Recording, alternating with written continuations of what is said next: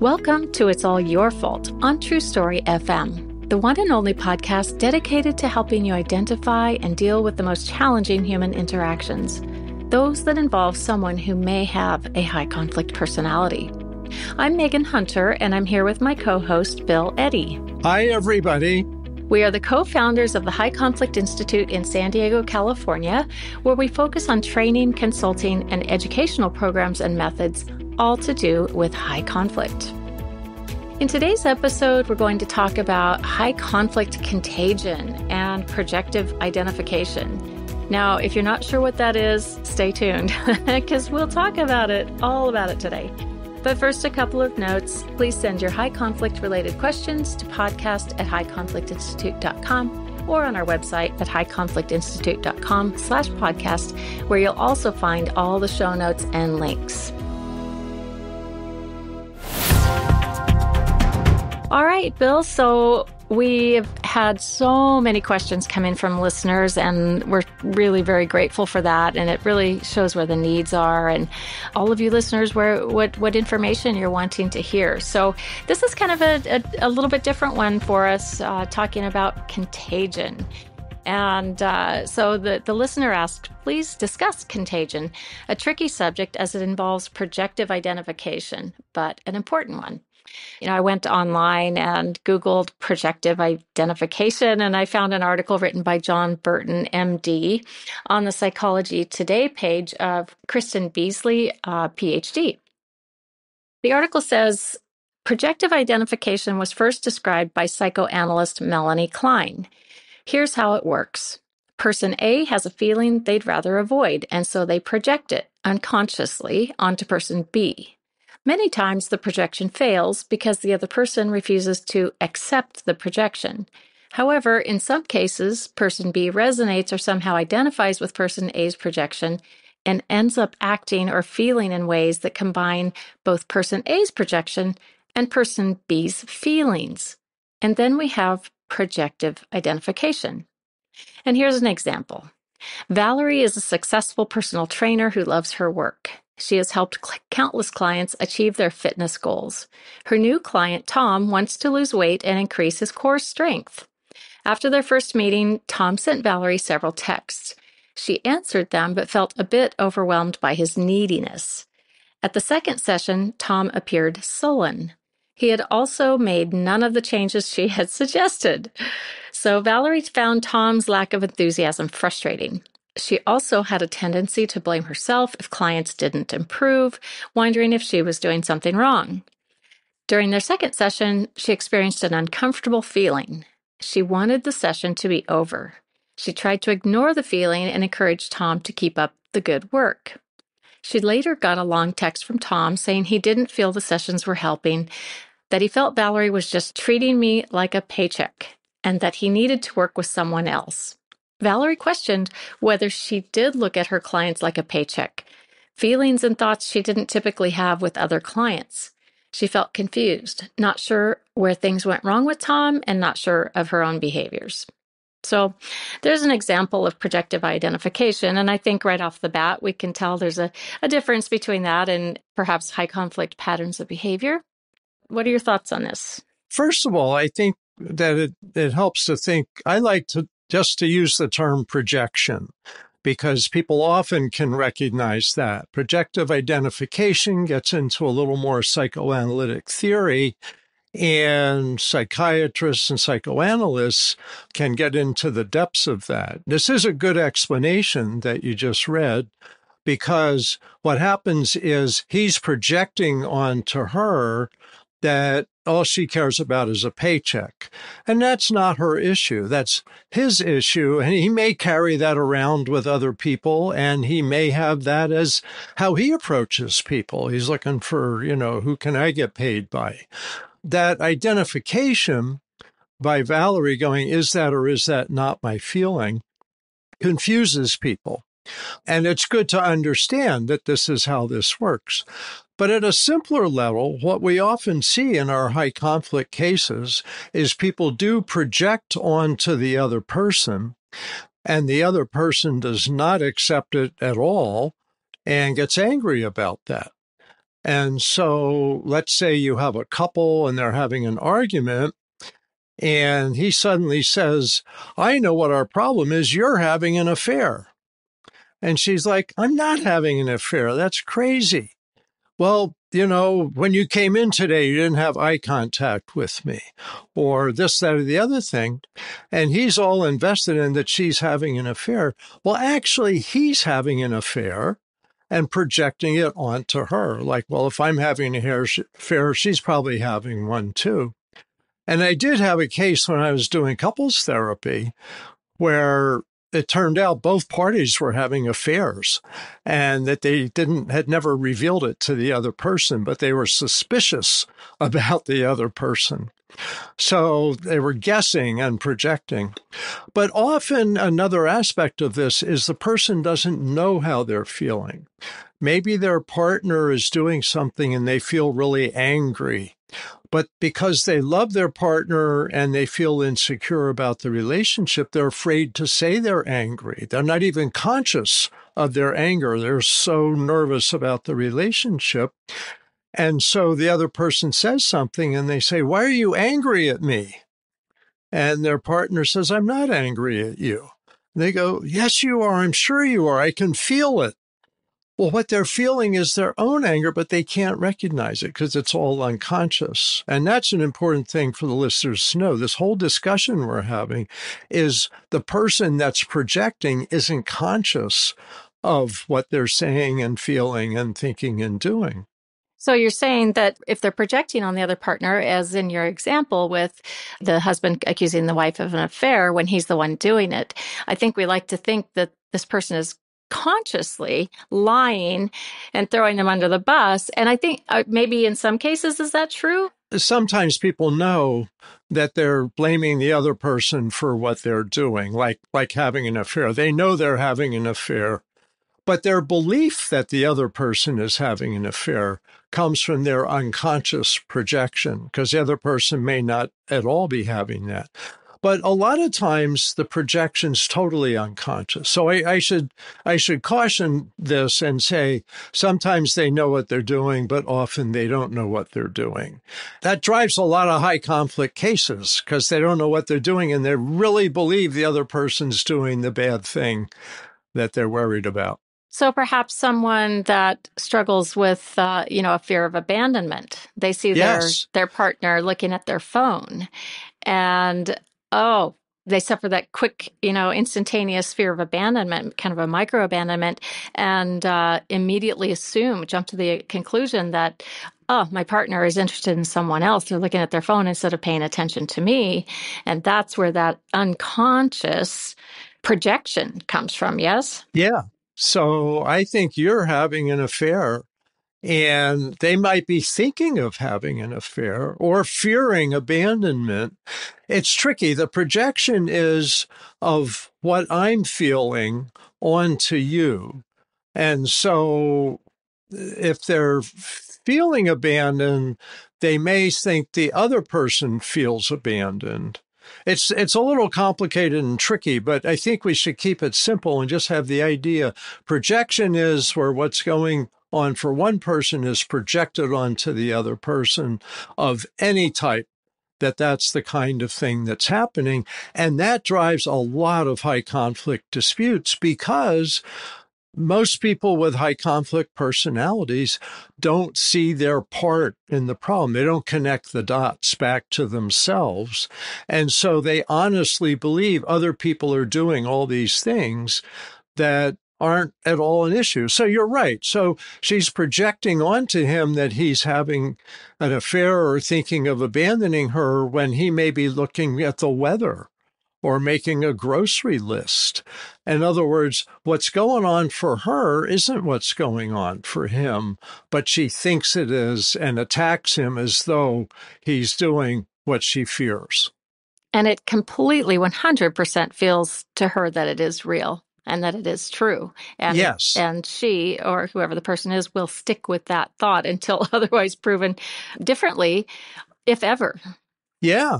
So let's take a high conflict family court example. So you have a woman on the stand and she says to the judge, I know he's sexually abusing our daughter. And the judge is supposed to be trying to measure her credibility. Well, she totally believes it.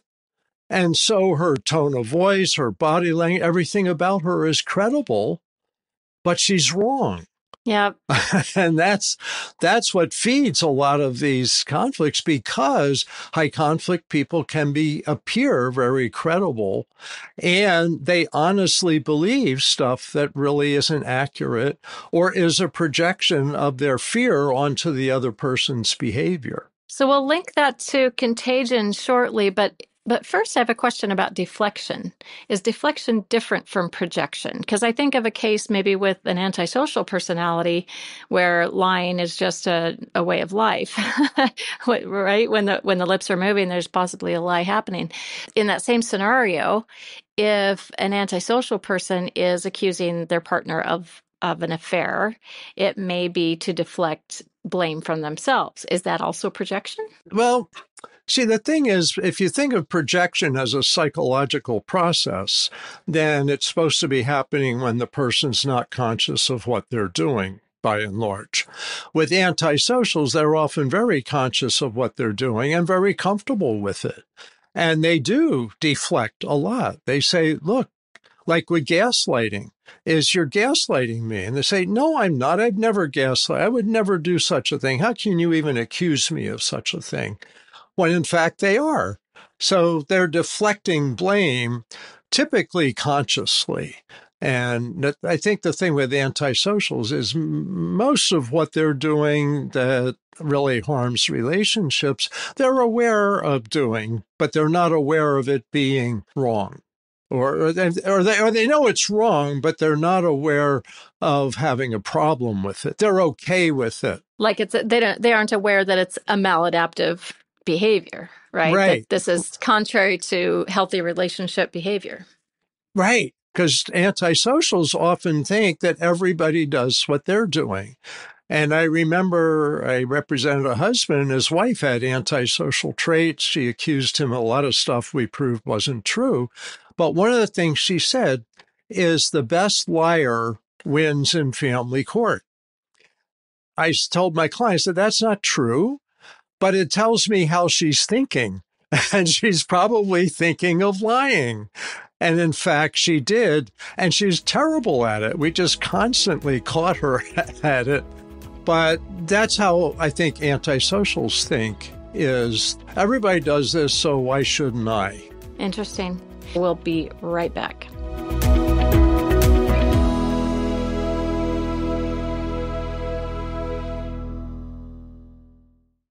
Okay, so moving along to Contagion, how does this all relate to high conflict contagion, or as you've brought up earlier? I think maybe it was before we started recording the podcast, we were talking about it as emotion contagion. Right. And I like to say that emotions are contagious. I'm not the only one saying that. There's been books written with a title like that and lots of articles. I think the government website for National Institutes of Health has something like 800 articles on emotional contagion.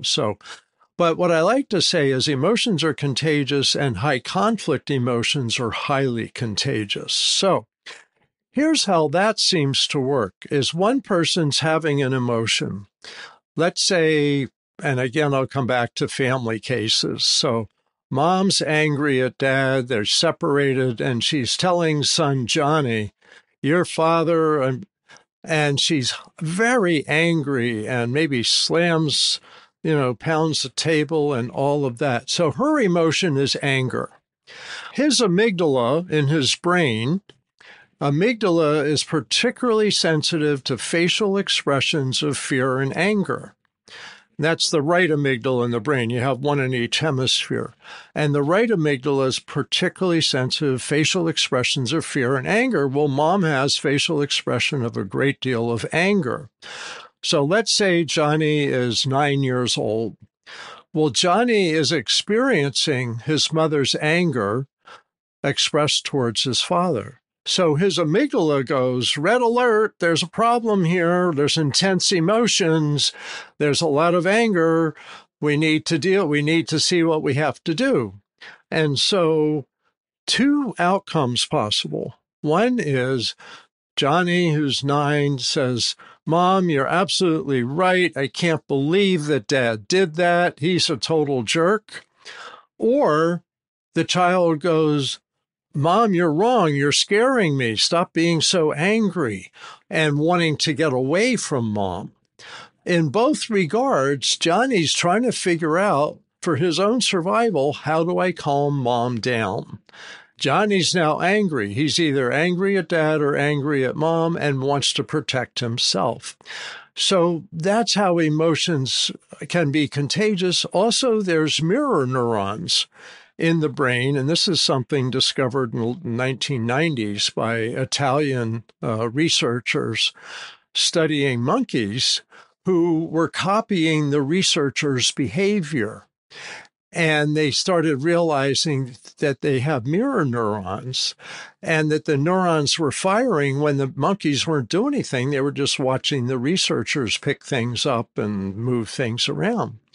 And they figured, is this true for humans? And they realized that it was, that we have neurons that are close to our motor neurons that make us move our hands and do all of this. Well, right next door, we have mirror neurons.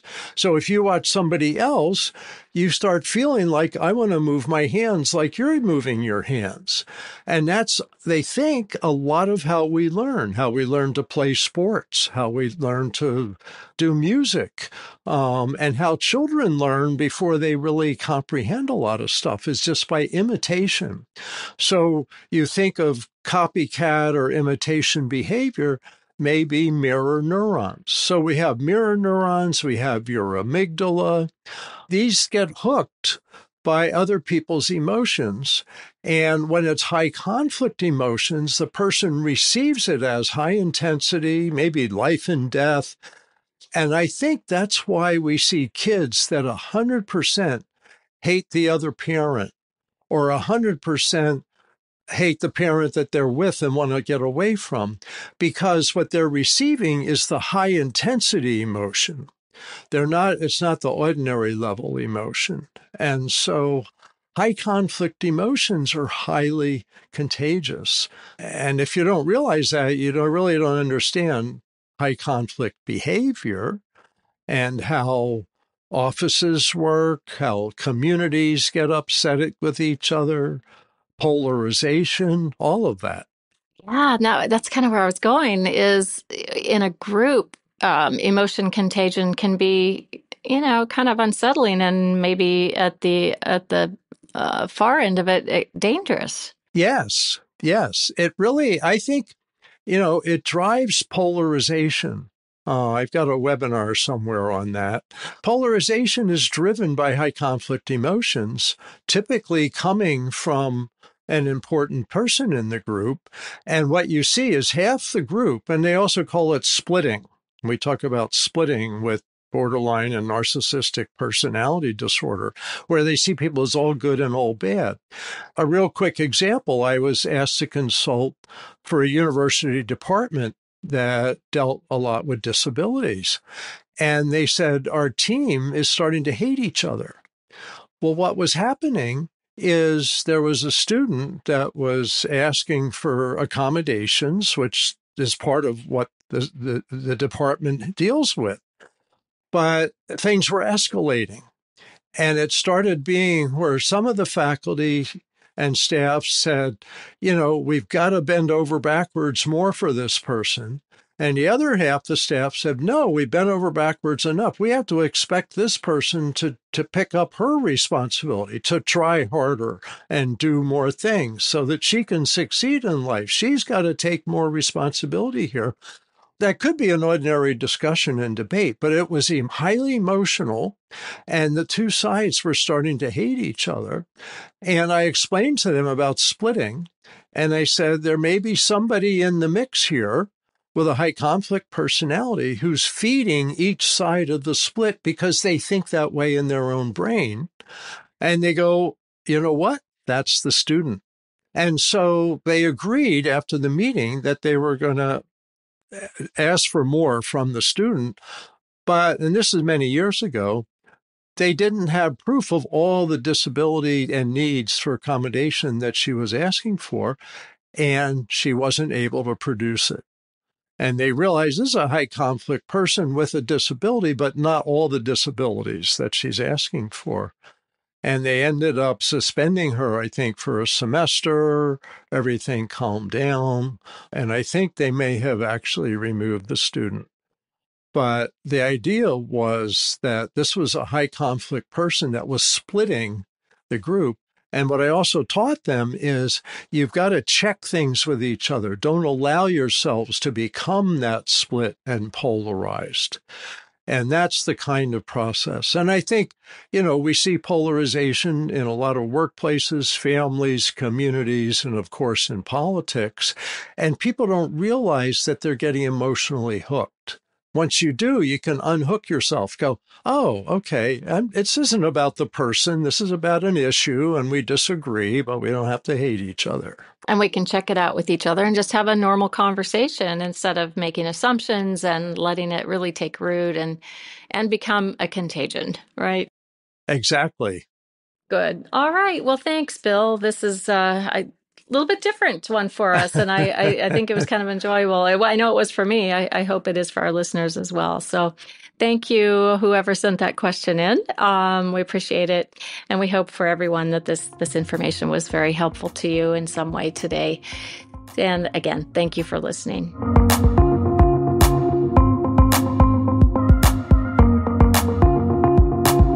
The next week, we'll talk about family conflict. I'm sure none of you listeners have ever dealt with family conflict. Just kidding. So the first situation will be regarding a grandmother and a granddaughter who have similar traits. And a second family with a husband experiencing perhaps borderline personality disorder. And finally, the third question is about two people with high conflict personalities who are sort of targeting each other and blaming each other. So 3 interesting scenarios. Send your questions to podcast@highconflictinstitute.com or submit them to highconflictinstitute.com/podcast. And we'd love it if you'd tell your friends about us, and we'd be really grateful if you'd leave us a 5-star review so we can keep growing and helping more people around the world. Until next time, keep learning and practicing so you can be confident in your human interactions in high conflict situations. As you do, your life will become more peaceful. It's All Your Fault is a production of True Story FM. Engineering by Andy Nelson. Music by Wolf Samuels, John Coggins, and Ziv Moran. Find the show notes, and transcripts at truestory.fm or highconflictinstitute.com/podcast. If your podcast app allows ratings and reviews, please consider doing that for our show.